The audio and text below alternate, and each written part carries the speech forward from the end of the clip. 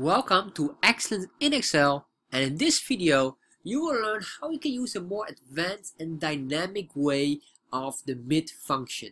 So you've learned the mid function, and the mid function is wonderful. However, if you want to trim something that is static, that's fine.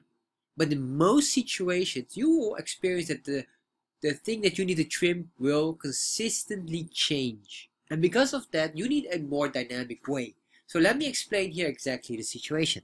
So for example here, we're trimming here the value blue. So that's what we want. However, this is right now dynamic. And the reason what I mean dynamic is very simple. If I change here a word, let's say here red and blue, you can see now the starting value automatically calculates and our value here does not change.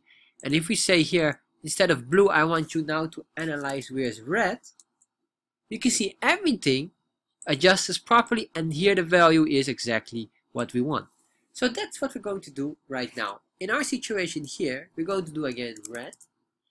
And when we do red, we have to do two functions, because you can see here our mid function. Let me explain to you here.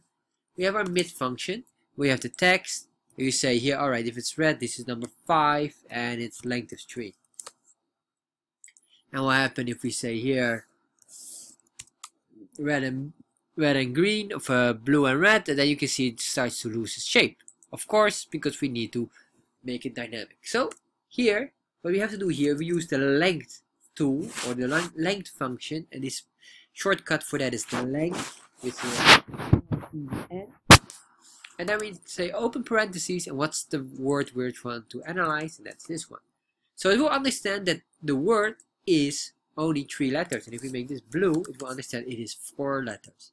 So the next part is what we call the search function, and the search function will search where the word starts. So what's the character it will first analyze to understand where it starts. So if it's blue, it will understand this is the first character, should be number 1.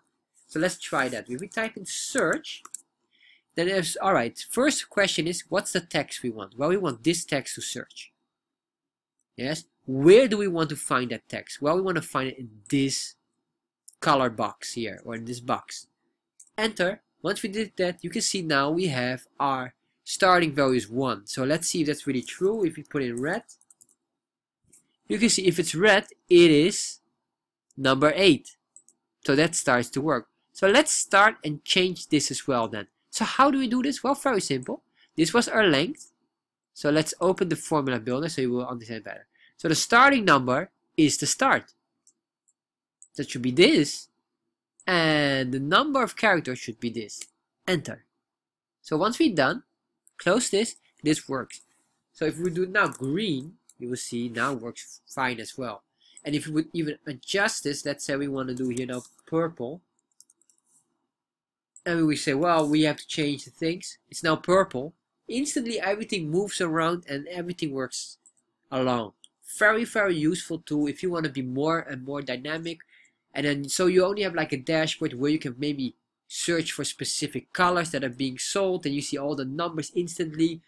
Or you want to see who's your best-selling agent, you can type in the name and instantly you see, or the best-selling product, you type in one of the products, you will instantly see the product sales for a specific month. So everything like that, you can play around with it. It makes it really interesting. So let's do these two as well, and then we're done.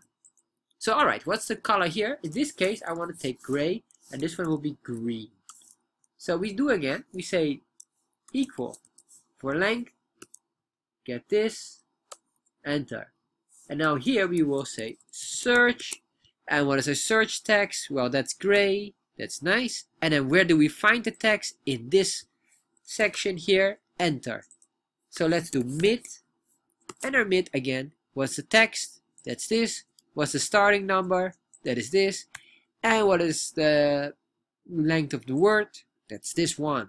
There you are. One more time, final one. So where's the length? That's this one. And the starting point, what is the starting point? Let's search for our starting point.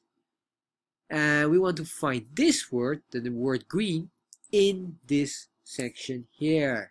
You can see it's 5, 5.